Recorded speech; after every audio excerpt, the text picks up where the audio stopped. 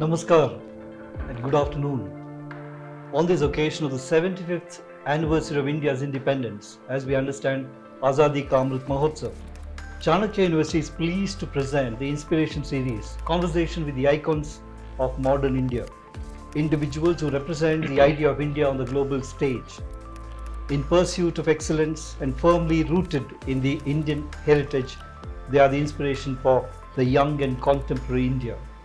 We are pleased to present to you and very honored to have with us today Sri Mohandas Pai, one of the icons and intellectual thought leaders of the contemporary India. I am pleased to present a brief introduction before we start this conversation. Sri Mohandas Pai is a BCom graduate with a degree in law and a qualified chartered accountant. Has been with a part of Infosys from 94 till 2006 as a board member, as a CFO. And in 2006 he volunteered to lead efforts in the area of human resources, education and research. Sri Mohandas Pai is won consistent awards as the best CFO in 2005 by IMA India and CFO India by Finance Asia in 2002 and by Asia Money in 2004. He's been a member of several high-powered committees set up by the Government of India and the state government, specifically the Kelkar Committee for Reforming Direct Taxes, the Non-Resident Taxation Committee, the High Powered Committee on E-Commerce and Taxation. Sir has served as member of the board of the NSE and the SEBI, works with the union and state governments in the field of education, IT and business. He's been a head of the panel formed by SEBI to study the impact of fintech on securities market. Mohandas Pai sir is also a member on the board of NSE, but one of the greatest accomplishment of him, he's been the founder member of the Akshaya Patra, the redefining movement in India's education and empowerment. Sir has also been very active mentor in the Indian startup community, and his other interest also involves educating and mentoring youngsters. Sir has also produced a documentary movie or Sanskrit movie, Punya Koti. But the moment of pride for us as a part of the Chanakya Universities, Sir is a member of the Board of Governors of Chanakya University. Sir, it's an honor to have you with us, sir. Thank you. And may we have a conversation on the context of education in the global context, challenges and opportunities for Indian universities. Sir, allow me to begin this conversation with how do we understand the concept of a university? Well, a university is a place where there's a free flow of ideas, there is great debate, there is discovery of knowledge and dissemination of knowledge. So it is a place for intellectual accomplishment, it is a place for intellectual interaction, it is a place for learning, it is a place for discovery. And that is the place which a university is. It is universal in nature and not confined to any one single field of activity. It enhances human civilization, enhances the quality of life and creates a knowledge-based society. Knowledge is the ultimate power, and that is what our ancients understood when they created a country or a civilization like India. Please remember, India is the only country in the world where the scholar is at the top of the social totem pole. Whenever a rishi came to the court of a king in ancient India, the king came down from his throne, washed his feet, escorted him to a chair higher than him and made him sit down and listen to him. Because the rishis were the repositories of knowledge and creators of knowledge, and they are the ones who spread knowledge.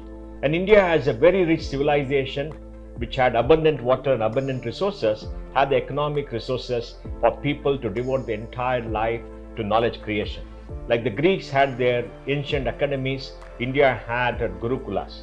So we have a rich tradition of education, and I think Chanakya University should further this and become a place where young people come to discover and to understand for themselves and get excited by free thought, by great debates with their faculty and by interaction, and learn how to be good citizens of this world. Great. So I take a point from your point. You say that India had a great heritage of learning and Gurukula system. It's truly heartening to know, but it's quite saddening to know, so where are we now and why did this rich heritage start depreciate over a period of time? What could be the causes for this decline? Well, India has been subject to invasions for more than 1,000 years. And we must remember that when Alexander came here, maybe 350 BC or thereabout, BCE or thereabouts, he found a very rich civilization, and he could not conquer India, though he set out to conquer the whole of the world, but went back from the Indian border, right? And after that, we had the Islamic invasion. The Islamic invasion whereby people who were from a desert civilization, who had to kill each other and fight each other for survival. They are not known to have created any great universities, though we did see one come up in Cairo much later, right? And they were invaders, they came here. Whenever you are invaded as a country, what do? You come and destroy your universities. India had 13 great universities at that point of time, right from Nalanda, Taxila, and Vikramashila, etc. And then you kill all the great scholars because you want to destroy what exists, and you make sure that the intellectual activity comes down, the books are destroyed, the knowledge is destroyed, so that you can rule over a country. That's how you conquer people all around the world, and that has been the tradition. And that's why we were under this incredible onslaught from the Central Asian countries and other Islamic countries, but we survived with the civilization. And then we had the British come here and try to implant their own educational system. They first supported the Sanskrit schools, and then they destroyed it because of the influence of the evangelicals from Great Britain. And they tried to supplement their own education system to Macaulay's Minutes, which spoke about creating a nation of clerks to serve the white masters. So even though we had a rich tradition, much of the tradition has been destroyed, much of the scholarship has been destroyed, and we have been impoverished as a poor country. You must remember that India was the richest country in the world at one point of time, and till maybe 1750 or thereabouts, India, China made up 45% of world GDP. And as a rich country, we obviously led in the creation of knowledge. But we know that the British colonial exploitation took away about $45 trillion of wealth in today's money. Usha Patnaik of Columbia University has done a thesis on this and calculated what exactly happened. So after freedom in 1947, we are celebrating the 75th year today, this year, we regained our ability to chart our own course in the future. But sadly, we came under the influence of the Marxists. We closed this country to outside influences, didn't invest adequately in higher education and education. When Mao took over China in 1949, he made a great statement that women hold up half of heaven, and he educated China's women. So when China opened up in 1978, China blossomed because women were educated. Pandit Nehru didn't focus on women's education in this country. Until the 90s, literacy was quite low in this country. Any country after freedom must focus on two important things: literacy and primary education, and then secondary and higher education, and then primary health. And both these were casualties in the first 30 years of the Congress rule. And this is history. For example, in 1950, when we got our constitution, we were the richest country in Asia. China was destroyed by the war. Japan was destroyed by the war, Southeast Asia was destroyed by the war. But because we suppressed private capital, we suppressed the people of this country and did not give their economic freedom due to the license quota large and centralization economic power in Delhi, we only grew at 3.5% a year from 1950 to 1980. Because economic growth is a prerequisite for any country to come up. And India has been a free trade economy throughout our civilization, and that's why we were a rich country and the world came here to exploit and loot us, right? And the population grew at 2.5% in the 30 years. Per capita income grew at 1% a year. The world grew at 4.5%. Asia grew around 6.5%. By 1980, we had become among the poorest countries in the world, and everybody looked down upon us. We opened up in 1980. We grew at 5.5% till 91, and population grew at 2.25%. And our debt grew from $20 billion to $80 billion. And we had a forex crisis in 91, which opened up the economy. Narasimha Rao and Manmohan Singh opened up the economy, gave us back our economic freedom. And then it has been India in an upswing. We went from a GDP of $275 billion in 1991 to $3.16 trillion in March 2022, growing at 8.2% a year for 31 years. Not many countries in the world have grown at 8.2% a year in dollar terms for 31 years. So we have grown very well. We have invested in education, and we'll do better in future. But you must understand, that there are only two countries with a billion plus population, China and India. You can't compare any other country with India and China because nobody has this kind of a huge population, this kind of a legacy of poverty and impoverishment. In 1947, when we got a freedom, the trauma of partition and what we set out to do. Yes, we made certain mistakes. We suppressed our own people. We did not allow entrepreneurs to flourish, and we paid a heavy price. But now I think we are past all that, and we will see the rise of a great country, and India reclaiming a great civilizational past in the next 25 years. So that beautifully explains why, as I say, that the only thing India lacks is confidence. I mean, we understand how the history explains how we started getting intellectually enslaved. So coming to the present, we are in the midst of a VUCA world, a very volatile and uncertain world. How do education, universities brace up for this world, times of uncertainty? See, we are in the knowledge economy globally driven by technology. We are in the digital revolution era.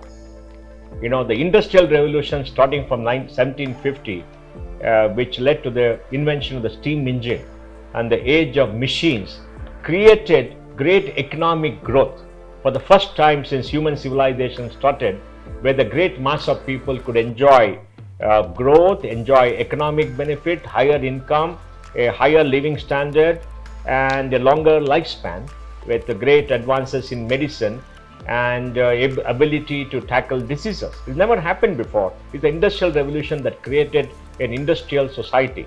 It has its ills in some ways, but the benefits were tremendous.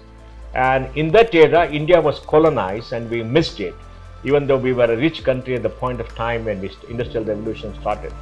Now, we are in the digital era where digitization has created the digital revolution. The world is united together by the internet as a platform where 7.8 billion people on the planet can deal with each other synchronously and asynchronously, get access to information, get access to knowledge.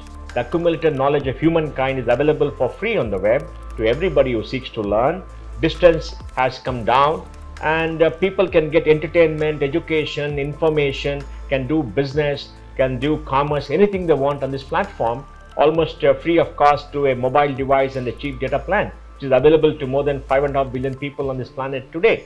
So with all this, we are seeing the rise of great things happening. The world in future is going to be very different. And in this new world to succeed, higher education institutions all around the world have to make sure that the students who leave the portals and graduation leave with the innate sense of curiosity intact. What makes a human being the most successful creation of nature in this world? It is the ability of a human being to think, analyze, solve problems, create memory, and create innovation. Because we have the brain power to do this. But what do we do in our higher education, in the traditional industrial revolution era education? Let's go back a little bit. In ancient societies like the Gurukula of India and the Academy of Greece, education was given by a teacher to whose house or academy students went. They stayed with the teacher taught them many subjects, there were great debates. It was an interaction between two sets of people, one who taught and one who were taught, right? And now in the industrial era, there was a need for a greater number of people, that is education 2.0, where people read the books, people wrote the books, and they taught everybody in a large class, and they had a structured program, and you had to pass an examination, you had to cram up many things, information was given to you because they are the ones who had the information, others did not because they're not in the same book. At the end of a particular period of time, you got a piece of paper called the degree, and you set forth and got a job and did well.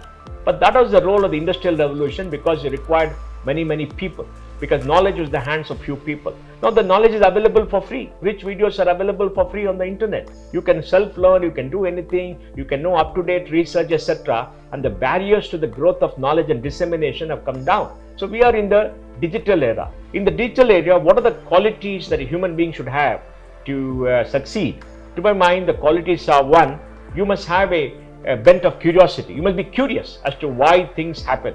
What are the natural phenomena? What are the man-made phenomena? Why do things happen? And the curiosity is there in all of us as children. A child is very curious. A child learns. A child looks up to the blue sky and says, why is the sky blue? We don't ask the question. And the child is curious because it sees the nature with fresh eyes, not contaminated by things stuffed into your hard disk in your mind, right?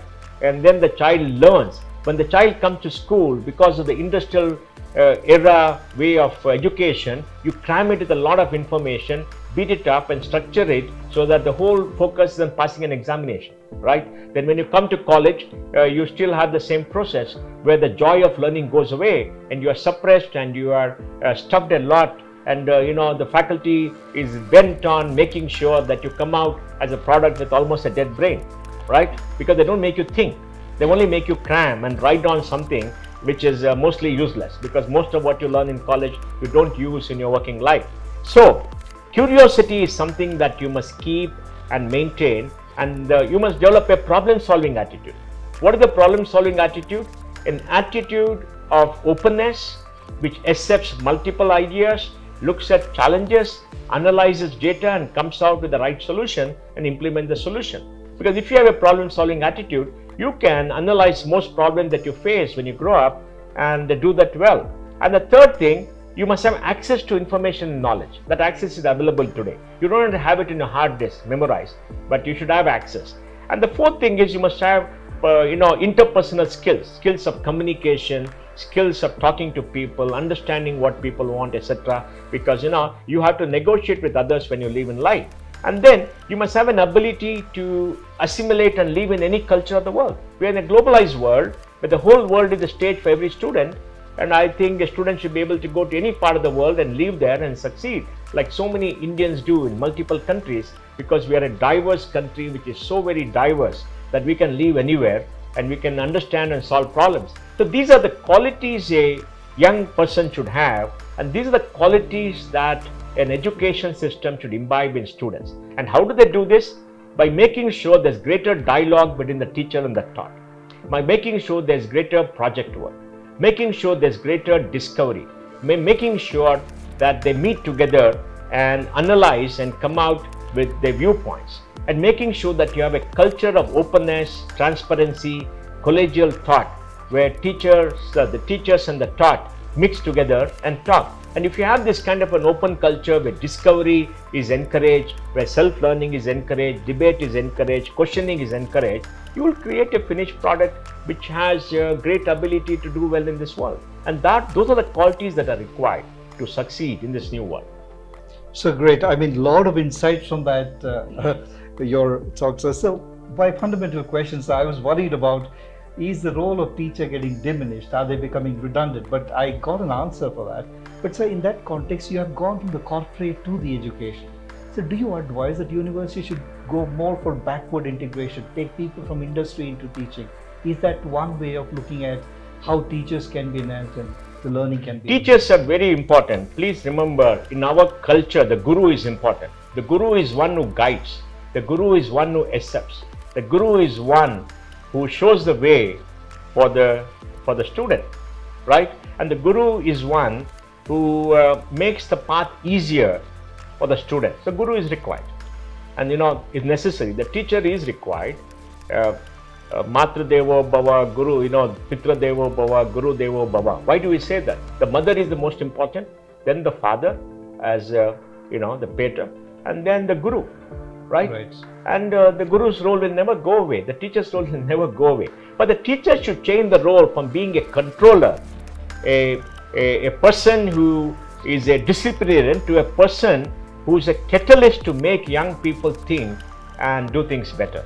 And I think the teacher's role has to change. The teacher needs to understand the requirements of the modern era, the qualities that students should have to succeed, and make sure that they work with them to encourage them to grow up. Because please remember, for all of us, and we've been through this, the age group of 16 to 22 are very important. That's the time when we form a worldview. That's the time when we become confident young people who can tackle the challenges that the world gives you.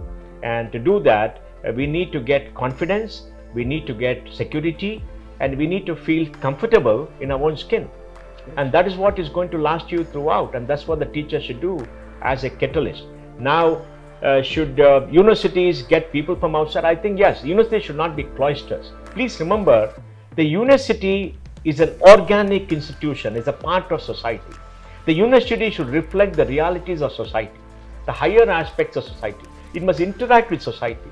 Society should come inside the university. The university should go outside society. After the teachers live in society, students live in society. We must reflect the reality. And it is not necessary that only teachers teach, because the teachers may not have all the inputs required for the student. So you must get people from outside to talk to students, to teach students particular courses, interact with them, so students know on graduation that when they go out, whatever they have will meet society's expectations.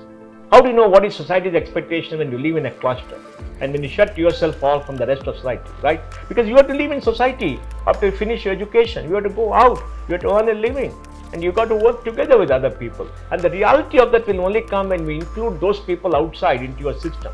So I'm one for openness. I'm one for outsiders can come and teach part-time, full-time, whatever it is. There's great interaction. Of course, there has got to be a cadre of full-time teachers, because teaching is a big task, and I think a lot of work has to be done to guide young people. But you have to interact with society. There has to be an osmosis of people from society inside.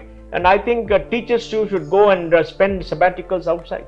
They must constantly update their knowledge, update what is happening so that they are current. Because people tell me that the greatest professors always like the freshmen or freshman classes. When students fresh come from school into the college, they like to take the first year because they're the most challenging. Sure. But that's where people come and question you. They ask you questions which you may not know, and you learn. Every great professor learns when he interacts with young people, because young people's minds have not been filled with all the accumulated thoughts of humankind. The minds are fresh. They'll question everything. And this questioning, like Nachiketa's dialogue with Yamaraja, is an unbelievable thing, right? Nachiketa carries on a dialogue, and it has got so many facets of learning. And the whole concept of a dialogue, of questioning by a young person to a great scholar, is something that you must carry forward in the universities. That's truly very reassuring. So a lot of teachers out there are looking for how to evolve themselves in the era of digitization. So based on your earlier answer, I think we understand the present era is being driven by, in India, the democracy and digitization. In this context, with the opening up of the education, we have foreign universities coming in and technology disruptions. So what would be the specific measures to go forward in competing this global academic arena? First, we must understand that our children, our young people should have the best education the world can offer. Not the best education Bangalore can offer, or Karnataka can offer, or India can offer. The best education the world can offer. Because why? They are our children, they are our students, they are Indians, and they deserve the best the world has to offer. It's not necessary India only has the best the world has to offer. There are many places in the world which can, give them what they want. So they should have the ability to travel everywhere to get educated. And of course, it is a ideal situation, and it costs money. Most people don't have money, but we must be open. So we must allow foreign universities of a certain standard to come to India and offer their courses, so our children get access to foreign education, education by overseas entities, and they are exposed. And there must be internal competition. That's point number one.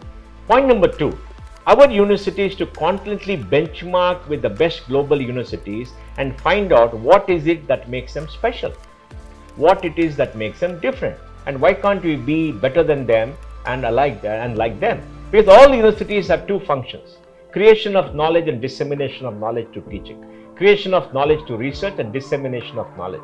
And most universities in this country are disseminators of knowledge, not creators, because of many reasons: lack of money for research, excessive load on the teachers who are tied up, throughout the day, throughout the time they have teaching and correcting papers, a very regimented education system, excessive government control. These are all the challenges which are being done away by the new education policy, which has brought in a great flexibility, right? So now we have to make sure that our faculty too gets an opportunity to learn and to experiment and to be among the best. There's nothing wrong with our faculty. It's just a question of getting the exposure and the investment and the ability to transform themselves. It's not that foreign universities are the best faculty and we don't have. Every human being is bright, every human being can do well, and our teachers are among the best, and we have a share of very good teachers, right? The third thing that must be done by universities is to give flexible courses which satiate the curiosity of a young student. Don't regiment, don't create barriers to their freedom. And today the NEP gives you the freedom to opt in and out, to to take whatever courses you want, majors, minors, credits, mix and match, and take the degree over time. So the restrictions that were there earlier are gone away. This must be implemented, and that means students come to universities to learn, to experiment, to have the joys of learning, of discovery. And learning is exhilarating. Challenging the human mind to think, to interact, to debate, to question is exhilarating. It gives you new energy. It makes you happy. It makes you think. And that is extraordinary, right? And that's what we want in people. We want people to be curious. We want people to learn. And I think they must do that. So create that environment and the flexibility. And then they must make sure that the culture is one of openness and transparency and collegialness. And we are going to be collegial. I think Indian universities should morph into what the global best universities have. And you must remember, at the end of the day, universities are a function of the faculty, the students, and the administration. The faculty should have the freedom to experiment. They should be well paid. They should have the facilities. The students should have a culture which encourages learning and the flexibility. And the administration should be such that it is very far-looking and very open and committed to furthering the creation of greater products to their students. So it has to be like this. So but the biggest thing in any university to succeed is openness and democratic tradition and the ability to challenge anybody and debate. No one single ideology or one thought should pervade a university. Let's be very clear there. The challenge in many of India's universities had been that the Marxist thought has pervaded. They created shut shop, they shut out everybody else, and they create narratives where only their narrative should run, which is antithetical to any university and the idea of a university. Because the university is based on universal thought, and there are no limitations to universal thought. There are no limitations to the human imagination. And this is what our universities do. I don't think that we should be scared of any competition, because please remember, universities exist for the students. They don't exist for itself. University exists for society, to further society, not for themselves. They are not there because the faculty want jobs. They're there because we want to educate our next generation, pass on our knowledge, create more knowledge, and create a better society. It's the instrument of improving the future of society and the future of young people, and that's what must be kept in mind. And so long as you're open to thought, we have the great traditions, we will do well. So great. So you kept on mentioning about the contextual education. So India has been a land of entrepreneurs. But unfortunately, we believe that education is alienating children from the real India. When I say the real India, the rural India. How do we create that entrepreneurial learning? How do we make them go back to their roots and villages and do something contextually? You see, first, the incoming batch of any institution of higher education should reflect the realities of society. What we do by means of having certain tests, because we create a shortage of good institutions, we restrict the flow of students into a university. Fortunately, the reservation system has expanded the diversity of people coming into public university. Why is it important? Look, we live in society. Our society has rich people, middle class people, poor people, people living in rural areas, urban areas, people with cars, people walking, people with multiple religions, multiple languages, multiple practices. That's the reality of life. So our class should reflect the diversity of society. But our classes don't reflect the diverse society, because you have entrance tests, you have all kinds of things which are essential, I agree, but you must make efforts to do that. For example, in a class, there must be people who are creative in the arts, there must be sports people, there must be people who are mathematically inclined, people who are inclined in the social sciences. So this kind of an eclectic mix of young students will enhance the richness of our class structure in the university, and allow students to experience, to the interaction with everybody, what India really is. Now, if you restrict it and take people from one strata of society who can afford to pay, who live in urban areas, you'll never know what this real India is. You'll become a small microcosm of a microcosm. which is very dangerous because you are not giving your students the ability to live in any part of the world. And once you create this kind of a diversity within a class, then you will make sure that your student after they graduate can live in any part of the world and do well. That's what we want them to do. They must be self-assured people who are self-motivated and who are not surprised by any event that happens in the world. And that must be done. So the badge has to be there. And the teachers have to reflect that. You see, reservation policy has been criticized by many people because they say it goes against the concept of merit. Merit is important. I mean, let's be very clear. Not everybody can take society forward. Only a small number of people have original thoughts, spend time in scholarship, and that is something that's a reality of life. You cannot do away with that.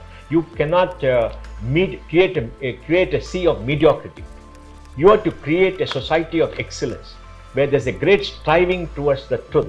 And it depends on the individual, where everybody gets a good education, and some people want to spend more time on education and higher learning, and they should have the opportunity. It's not that everybody should do that. But we must give good opportunities to everybody. And that means the poor, the dispossessed, everybody should have equal opportunity. And after that, how they use the opportunity is left to them, right? So you cannot keep people away. And let me give you some data. The latest iShare report of the MHRD says that as of March 20, I think, if you look at the composition of students in all our colleges, SC makes up 16.6% of population. There are 14.8% of students. ST makes up 8.2%, 8.8%. They are about 5.8% of population. The so-called backward community makes up 40% of population, and they make up 36%. The Muslims make up 15% among the so-called minorities. They are only 5.2%. And the rest come from the so-called forward groups or whatever it is. So there is a reflection that the student cohort reflects the diversity of society to a great extent. Even though GER is only 27, that is only 27% of young people 18 to 23 go to college, but it's going up. But the good news is among the SC, ST and the Muslim community, the growth in enrollment year by year for the Muslims is 7.5%. And even I think the SC is 7.2%. So people who have not had access to education hitherto are now seeing an expansion education. I hope it goes up to 50 by the time we reach 2030, because I believe that every young child should be able to get a college education at a reasonable cost and should not be deprived. How they do further on in terms of research access is left to them. We can't force that and make sure, because above a point, it has to be based on one's inclination, one's aptitude, and you cannot waste scarce resources on people who may not want to do that, right? But we must give them a basic education, because the college degree is like class 10, 20 years ago, right? And this the crucial period of a young person's life is 18 to 23 when they grow up. And that's the time when they must be in an environment of great freedom, of great interaction, where they develop their social skills, their communication skills, and everything else that makes them better human beings in future and much more able to assimilate and work in society. So there's been a great transformation through the education system in the last many years, which we as a country must take a deep pride. Because I think among all countries in the world, egalitarianism and access to education has been given to most people in this country, and is expanding at a fast pace. So we are becoming a country where we make sure that more and more people get equal opportunity, which is the mandate of the Constitution, and we must be proud of that. And that is what I think makes for a great society. So university has got a role, and that diversity should be reflected in the class. Because apart from that, if you're only urban, how will you know about rural life? Right. If you're only urban, will you want to go stay in a village and say, I want to take up an exciting challenge of developing the village and the ecosystem, because you have no emotional connect. You don't know what a village life is. Even though today, maybe I estimate 40-45% of people live in urban areas. And the village as a community is declining. And rightly so, because villages are not a self-sufficient economic system. They cannot give people a chance to economically develop. It's only the urban areas where there's concentration of human activity leading to specialization, which leads to higher productivity and higher income, is the way to live. And there it can be, we can have a sustainable life, right? So I think if you do that, you'll be able to take care of much of these challenges. So it's truly appreciating to understand being from a corporate perspective, right now we feel from educators being teachers, there's a little trust deficit from the corporate in the education system of the country. So this is very reassuring. Sir, you mentioned about the national education policy, you've been closely associated with that. Two issues I'd like to raise in that.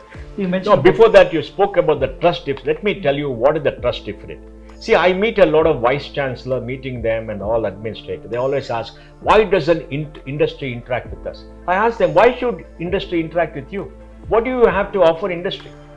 Do you offer them research? Do you offer them innovation? Do you offer them great knowledge? What is it you offer them that they don't have? Or don't have access to? You must ask the question first. If you offer them research, innovation, great ideas, interaction, they'll come to you. What do you offer them? You cannot say, I'm an educator, I'm a professor, I'm a doctorate, so come to me and give me money, give me opportunities. Why will they come?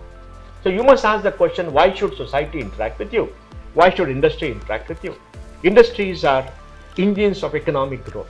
Their focus is economic. Your focus is different, right? But what you discover should go into society to industry. And it has to be done that way. Because whatever you discover enhances the pool of knowledge society has, and that has to go everywhere else. And for that, you have to ask this question. And what is the trust deficit?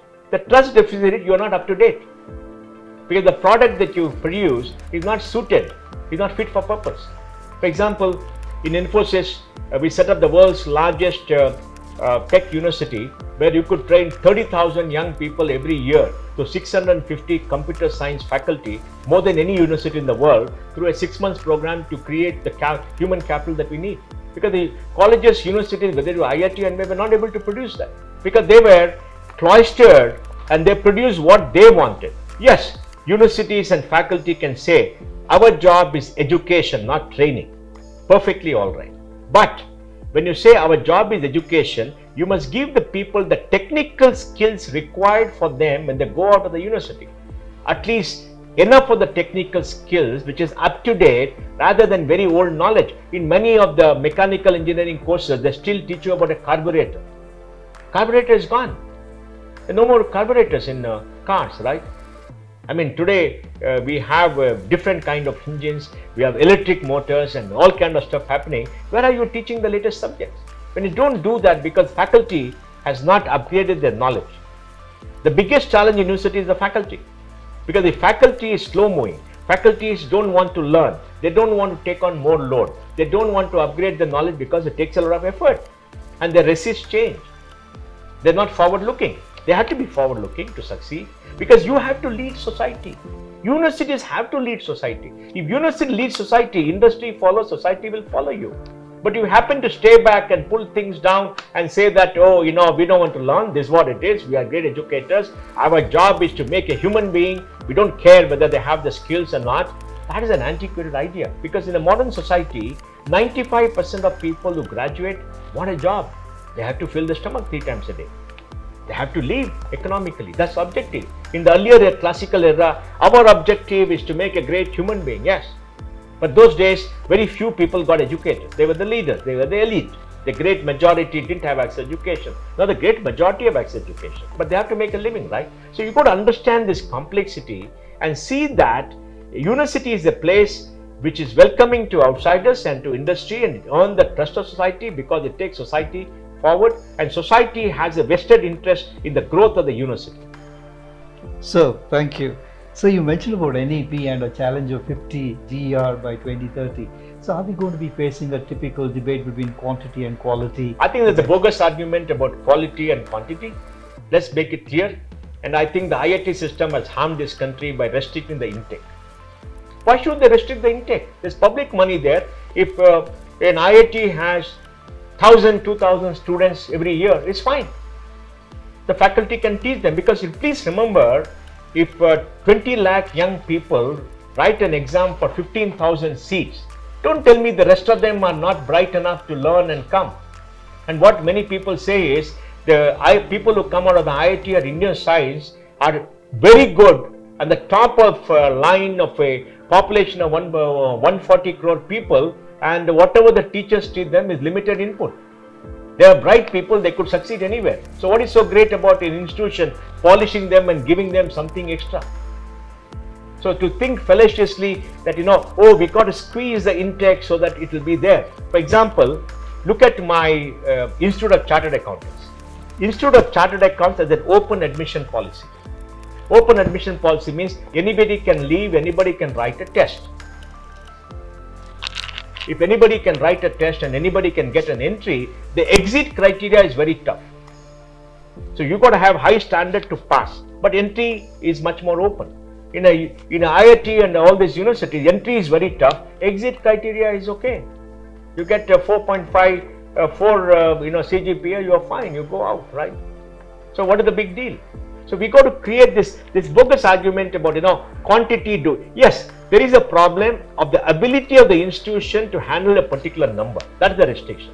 But you can't. So we must allow more universities to come up, more universities to compete, universities to freely expand. So the good ones come up. What is the difference between a good university and a bad university? Leadership. A good university, a good leadership.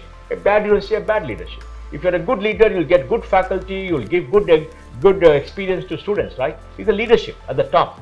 And can everybody, 1,100 universities have the same kind of leadership? You cannot.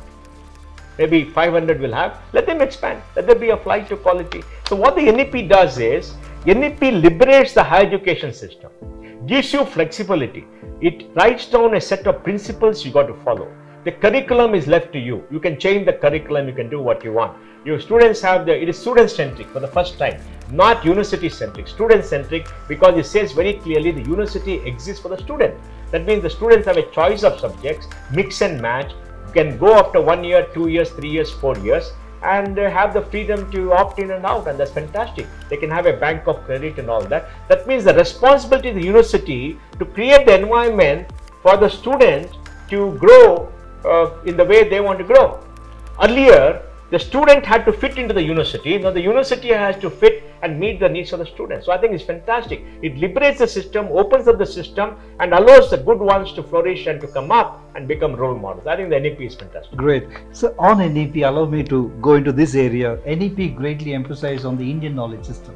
So how do you look at that? I mean, how do we integrate it? How do we go about it? Look, we are Indians. Yeah. We are not Americans. We are not English. We are not French. We are Indians. And being Indians, the important thing that we need to understand is that we need to make sure that our students have an ability to understand and live in their own skin. So we have to live as Indians. So we have to understand our heritage. We have to understand what our civilization is, because we have to live here. Yes, you can go to any country of the world and live. What is the point of reading Shakespeare if you don't read Kalidasa, or Kuvempu, or Bendre? What is our Premchand? What is the point? I mean, Shakespeare is great world literature, but what is the point of learning about the Iliad and the Odyssey when you don't learn the Ramayana and the Mahabharata? Because the Ramayana and Mahabharata is what we are. And that's what you should learn. So we should learn the Vedas and the Upanishad because that's the accumulated knowledge of a civilization. So the Indian knowledge system is something that all Indians should learn. And I think the Indian knowledge system should be taught to all the students so they get an exposure to what it is. Of course, they must learn about science and technology, which is global. They must learn about world history, which is very global.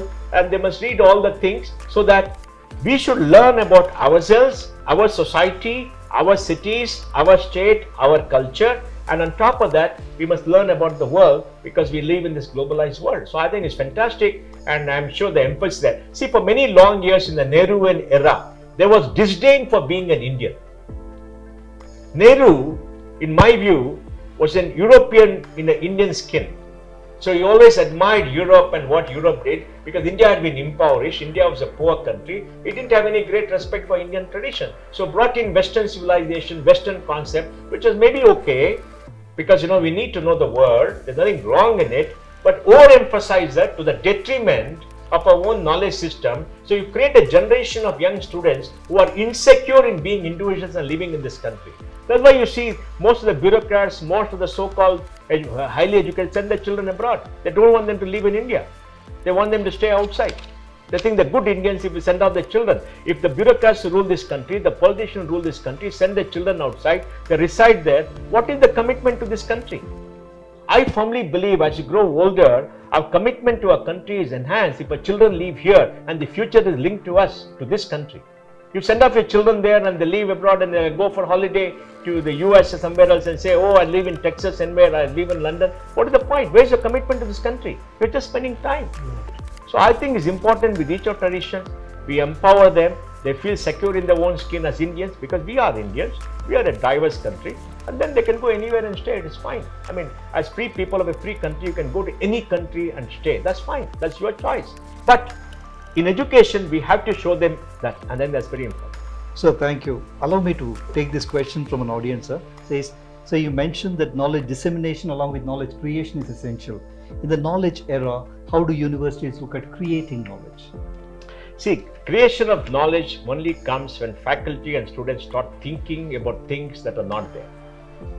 About phenomena, why do things happen, how do they happen, and expand the field of knowledge. And they of course have to build on what has already been discovered by others and build on that, because it makes the path easier. So they have to spend enough time on that. Second, they need to have the time to study, to understand what is happening, all the advances, and to work out in new areas. And third, they need the money to set up labs and experiment and use technology. All these things are required.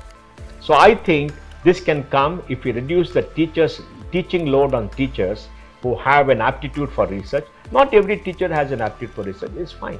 If 10% have an aptitude for research, reduce the load, give them the tools, give them the time, give them the ability to interact with people, give them the money to travel, meet people, and they will expand the knowledge. And that knowledge will be built in the university, which will be disseminated in the lectures and discussion with students. And allow students who have a penchant for discovery, for learning, to interact with them and to work with them in the labs and other places. And that's what we should do, to change the way university is configured and reduce the teaching load. Because look, a human being, a teacher is a human being. You have a family. You got only 7-8 hours to work a day. You can't spend 7 hours teaching, then 5 hours doing research. You have to spend time with your family. You have to spend time understanding life and going around with your friends, whatever it is. You are a human being. And you can't constrict them, right? So you got to reduce the load within the university system and give them the scope and give it. So some could teach, some could do pure research, some could do a bit of mix and match, and that environment is required, and same thing for the students. And that's how we can enhance the field of knowledge. So this is a question, being a consultant for NEP, also head of Manipal Global Education. Question says, so what is the greatest one single tool for achieving social justice as per NEP? What do institutions do?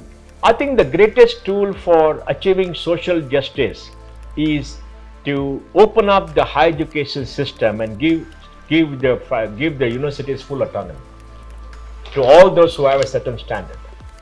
And along with that, make sure that no child and no young person is deprived of access to higher education because of want of means.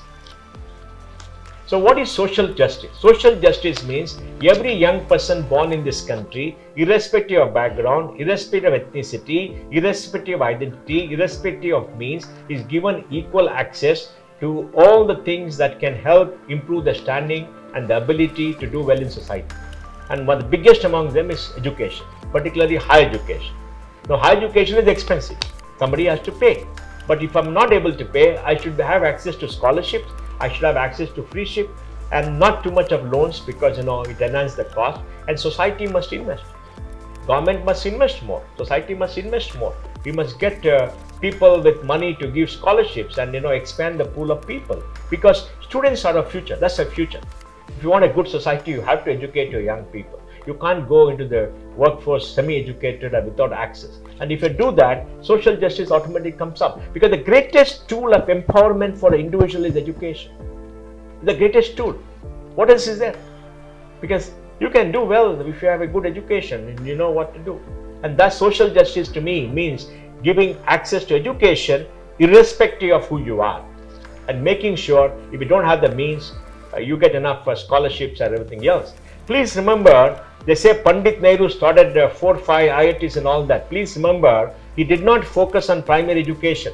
Hundreds of children paid a price of a lack of literacy in education to send one student to the IIT, of whom 70-75% left the country to go to the United States and elsewhere in the first 30 years. Remember that. They paid a price. Who paid the price? In a poor country, who paid the price? Yes, we need higher education, we need research, but we need basic literacy. Basic literacy, basic education should be given to everybody. That is the first charge. That's the first charge. And then basic health should be given so people live a productive life. Both the things we missed. There's nothing wrong in listening to IIT. I don't want to say anything on that. But if the priorities are mixed up and you try to create an elitism in a democratic society, you will end up poor. And you will end up in a culture where a small set of people try to capture the goodies of a society and try to rule everybody else. We have to create a society where young people get equal opportunities, there is universal literacy, universal access to primary health and opportunities so that people can discover their own self. And that's what we must do. And that's what happened after 91 when the economy has to grow. Because for that, the economy has to grow. We need economic growth. So in that context, there's a question related to that as well. My question to you would be, how do we attract the world towards India? What is it the world wants to learn from India? So being a university or a place of learning, how do we teach? Look, if you want the world to be attracted to India, you must give the world what it wants. What does the world want? Top level knowledge, innovation, cutting edge research, cutting edge science, cutting edge technology, cutting edge philosophy, thinking, and then opportunities to use that. So if you look at the United States, which is possibly the greatest knowledge power, what does it offer? Great universities where the best minds in the world come and work. They are paid very well. Money for doing research, so they can spend their time on knowledge creation. A vibrant economy of $23 trillion which uses them and which gives them the opportunity, right? And then spending on science and technology by the government, which enhances opportunities. Now, when students from all over the world go there, after education, they can get a job easily and earn a good living. If a foreigner comes to India, gets education, can the foreigner live in India and get a good job? There's too much of competition in this country. That's not possible because our income levels are much smaller, right? So what we can do is in certain areas of expertise, we can open up to say any young person from the world can come here and get education at a much lower cost with high quality so that possibly they're better off. But can they live here and build their careers? That's difficult. So in that context, allow me this question. There's a question which has come from the audience which says that there was an observation recently by a Chief Justice of India which say that the world is moving towards Western thought. So how do we fight this perception that Indian values and thoughts, perspectives are important and relevant? I don't know. I think the judge is too infatuated with the Western thought. There's nothing like Western thought, Eastern thought. There's only good thought, right? And like I said, you know, if you think that Western thought dominates, which it does to a great extent because much of the creation of knowledge happened there, and that's what you should imbibe, you're mistaken. Because, you know, you must imbibe the best thoughts globally, including your thought. Like I said, the basic thought that you must have is about yourself, your civilization, what it has to offer, and the best thoughts globally. That is true. Right. But the world is going to a Western thought. That's because of Western hegemony. That's because of the Western domination of economic thought. I mean, the whole world is going towards China. Why China? Because China has become a rich country. It is spending money in attracting good scholars, right? And, you know, is leading the world in many areas of innovation. So if you want something, you should go there. In the ancient world, why did the Chinese go west? Journey to the West is a great epic in China, where a Buddhist sage came to India to study in Nalanda. Remember that? And why did they come? Because knowledge was here. So you create knowledge, people will come. So Western thought, that is the infatuation of the West. I'm not against the West. Please, we must learn the best thoughts from any country, irrespective of origin. But we must also learn about ourselves and about what we are, so that we are self-assured in whatever we are. We are not a white American or a white Englishman or a white German. We are not a Japanese. We are not a Chinese. We are Indians. So we must learn about the situation where we are born and then learn about the best world. I think that's an important thing. Great, sir. So in this context, coming to the end of this beautiful conversation, we are very proud that you are associated with Chanakya University. So what would be your expectation from a university? My expectation is Chanakya University becomes a leader in higher education in India. It creates an ecosystem where the brightest young minds of this country want to come and learn. It creates an ecosystem where the faculty is open, transparent and collegial, devoted to the expansion of knowledge and to interaction with students. It becomes a place where great research and great thinking and great debates happen, and it becomes a place which gets the respect of society because it contributes to society. So these are all generic principles. because we can only express our aspiration to generic principles. What it exactly means is for the university to develop. For example, a university has to earn the respect of society. Why will society respect you if you're not having the highest quality? Why will society respect you if you don't have great thought leaders and people who lead by example? Why will society respect you if you're wedded to mediocrity and not to excellence? And why will society respect you if you don't interact with society and work with them and include society in what you do? So these are the questions the university should answer, and I hope they'll answer in a manner where they'll justify the name.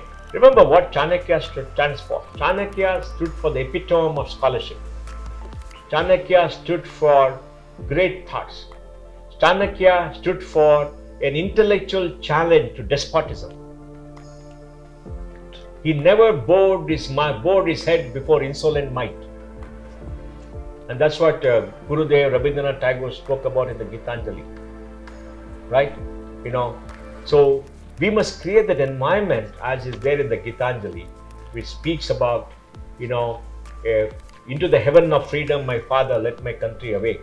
So this must be a heaven of freedom in higher education.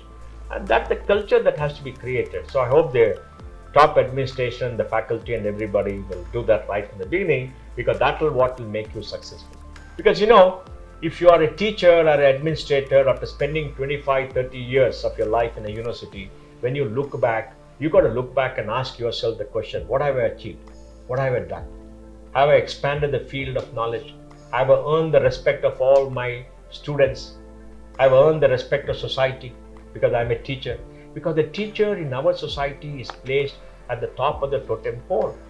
And you must all justify the confidence and the expectation society has in you. It's a great responsibility. So I think teachers are special, they are revered, but they also have to discharge the responsibility, and that's what I expect the university to do. So it's been an honor and pleasure. On that note, I'm sure the conversation could go on, but it's been so enriching. It's an honor to have you, sir. On behalf of Chanakya University and the people watching this show on behalf of my team, I take the pleasure to thank you, sir, for your interaction. It's been truly enriching. Thank you so much.